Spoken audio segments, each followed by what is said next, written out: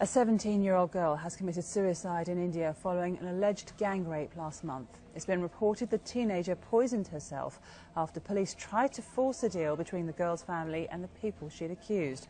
Following her death, 2 men and a woman have been arrested and a police officer has been sacked for negligence.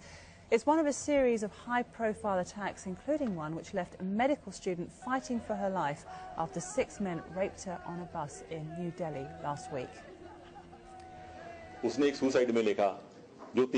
mentioned 3 people in her suicide note.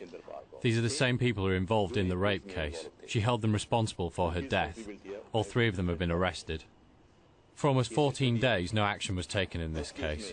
No case was registered and neither was any arrest made.